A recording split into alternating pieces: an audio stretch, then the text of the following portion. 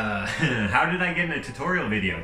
I've never done one of these before, but I'm gonna give it my best shot and do it all in one go. So a couple days ago I got a Christmas tree, and I have nothing to put on it because the only Christmas thing that I own is a little stuffed animal toy I got as a child in a Happy Meal.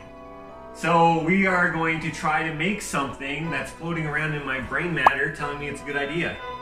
And it's hopefully gonna look good. All you're gonna need, if you're gonna follow along, is some thin gauge metal. I'm using some steel siding that I happen to have. Once you have that, you're also gonna want something that looks like this, which is just a wire essentially. This came from a flower bed, little decorative fencing thing, but you could also use like a coat hanger or something like that.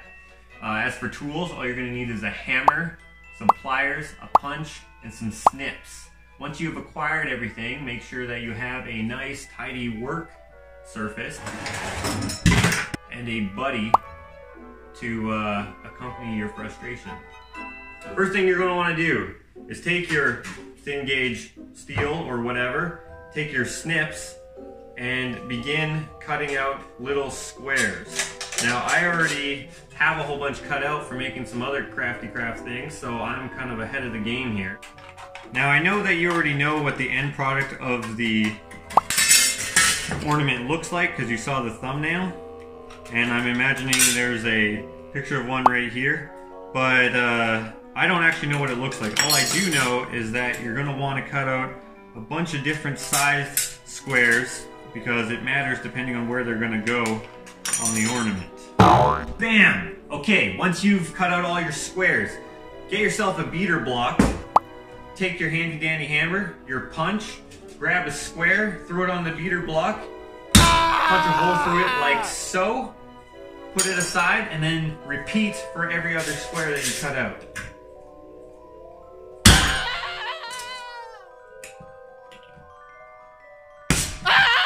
From there, you want to separate the different sizes roughly into their own groups, and then promptly realize that you probably cut way too many. From there, all you got to do is take your coat hanger or wire or whatever you're using, take your pliers, bend a little hook on one end, like so. Now, depending on what kind of pliers you have, the design will help you bend it. So once you have something like that, you're ready to start assembling. Now to assemble mine, I'm taking my smallest pieces. You can see they're kind of bent out of shape from beating the holes in them, punching the holes out, which is kind of good. That's actually kind of the shape you want. But for example, you're gonna take a piece like this, cut a couple slots in it maybe, take your pliers, bend it down a little bit to kind of give it a cone-ish shape. Now these aren't going to be super realistic or anything, they're more of an abstract design, but you'll kind of be able to figure out as you go, as I am, because again, I don't know what these are going to look like until it's done. So you have a piece like that, and then keep going. Your next piece, you might not even want to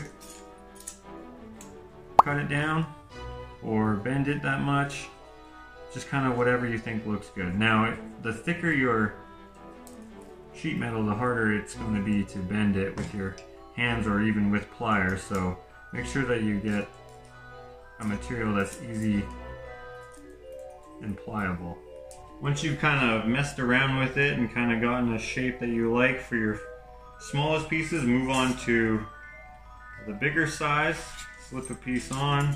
Bend it how you will, or don't bend it, depending on what looks good to you. So as I've been putting new pieces on, graduating through the sizes, I've been going back and snipping certain pieces and then bending them in certain ways just to give it a fuller look. Feel free to do whatever you need to do with yours.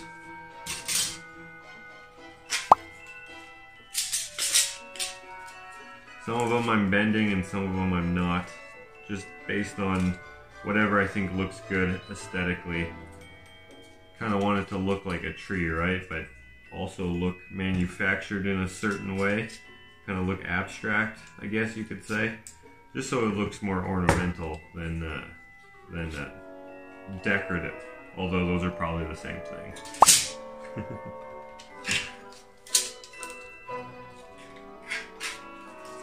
And I'm trying to keep it somewhat tight so that we have a kind of a general idea of what size we're going to go for, what height we're going to go for. And these little squares have punch out dealios on them, so I'm alternating those sometimes just so it gives it kind of a space in here. I don't know, that probably doesn't make much sense. You might be able to tell that I'm not much of a teacher.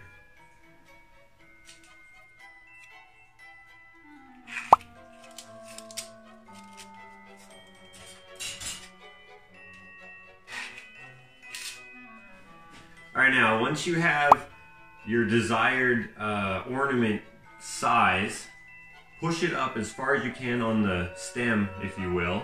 Assess the size of your stem and then cut it off about twice the length that you want it to be. So in my case, I want to have the stem be this big. So I'm going to cut it off about twice that to about here. Now my pliers have a cutting feature on them, so I'm going to cut it with those.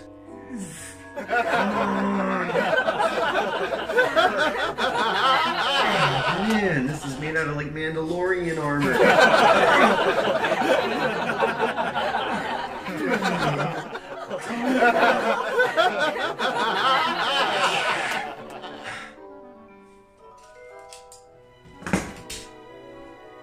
Okay.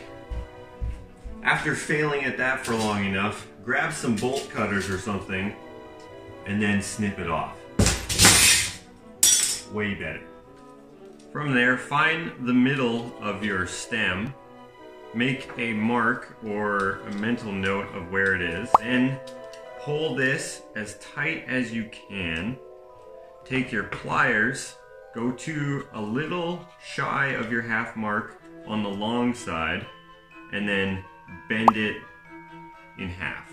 Once you have it bent into place, you should have something that looks like this or something like that.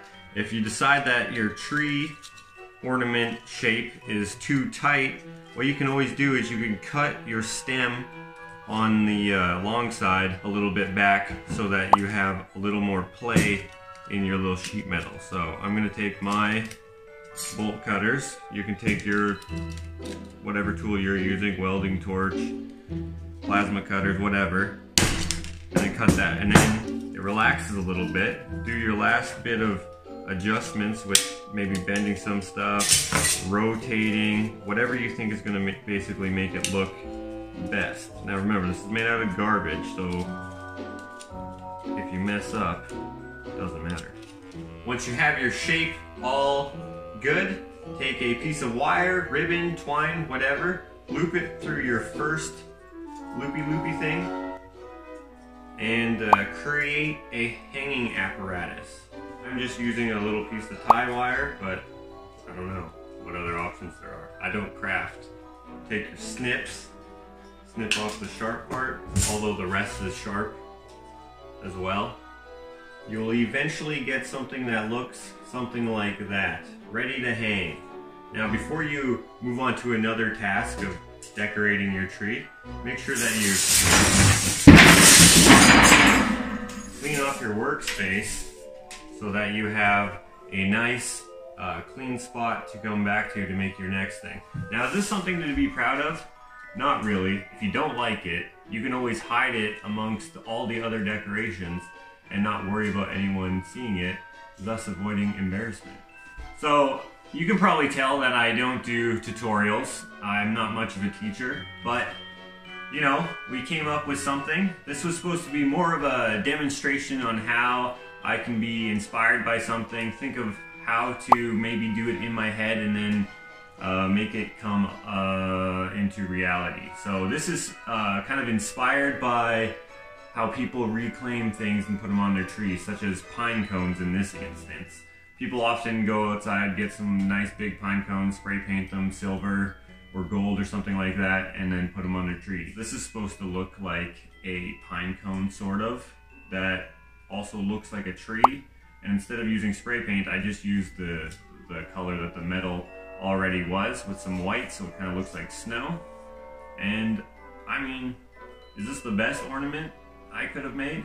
No, not really, but again, this was an experiment. I thought it would look kind of cool, and I figured I would try to do a video, and since this would be a really short build video, I made a tutorial. Feel free to make one, or feel free to disregard this, because this isn't the prettiest thing you're going to put on your tree. And it actually is quite heavy. Let's see if it actually will work on the tree, though. Well, yeah, once it dangles in there, that looks okay. In any case, I now have 2 Christmas decorations to write home about, so overall, it's a win.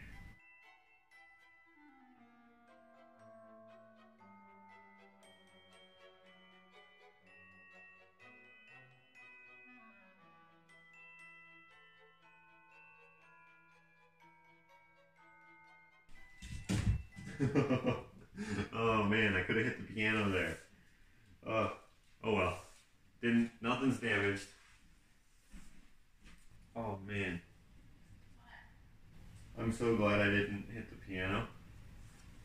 Yeah. I think you actually did. Did I?